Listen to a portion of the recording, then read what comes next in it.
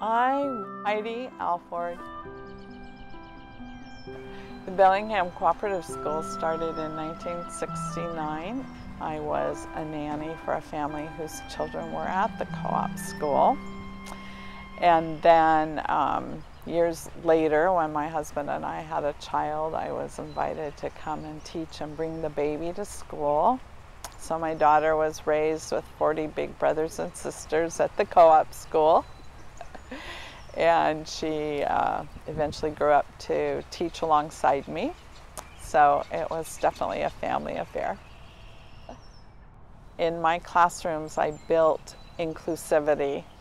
There was always an attempt by children to exclude one another in simple things like just saying, "This is my best friend." And we would have a conversation in our classroom about, when you're in school, we're all friends together, and when you say, "This is my best friend," then you're leaving all the other kids out of the circle. So even my preschoolers learned that you can't say you can't play.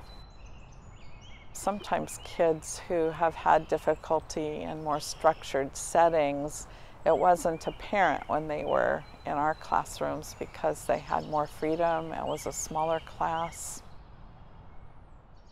I really think that I can do my work of encouraging openness and acceptance of all people just in my daily activities.